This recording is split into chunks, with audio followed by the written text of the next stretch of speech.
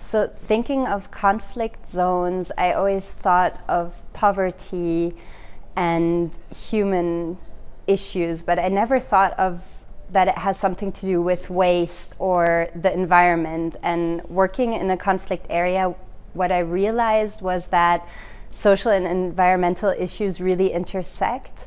So it's mostly the most vulnerable populations that are also subjected to the biggest environmental risks.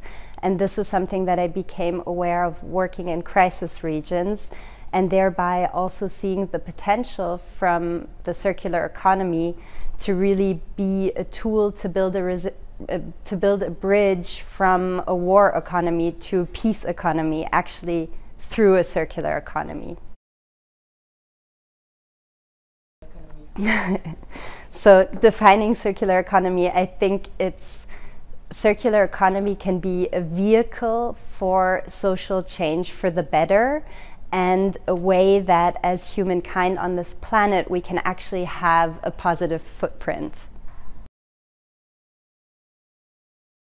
I like to think in the next 100 years because I think it took hundreds of years to build this linear economy, and it took really a long time and a lot of investments and a lot of research and development. And so I think that a transition toward a more sustainable way to live and work together is going to take a long time.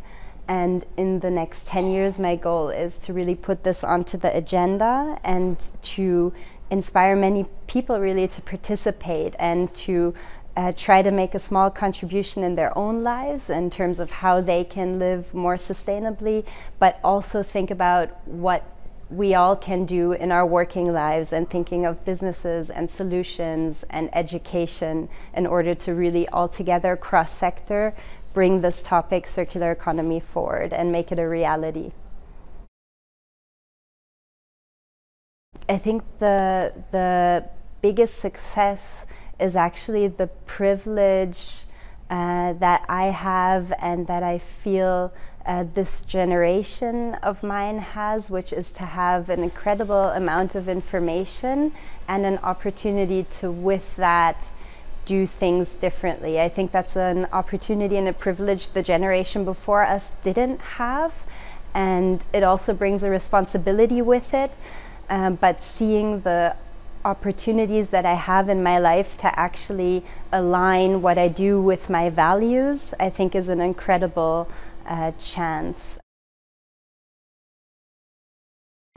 So my favorite quote at the moment is, "There are no passengers on spaceship Earth, we're all crew." And I find it really beautiful and very inspiring to do something. And the quote is from Marshall McLuhan.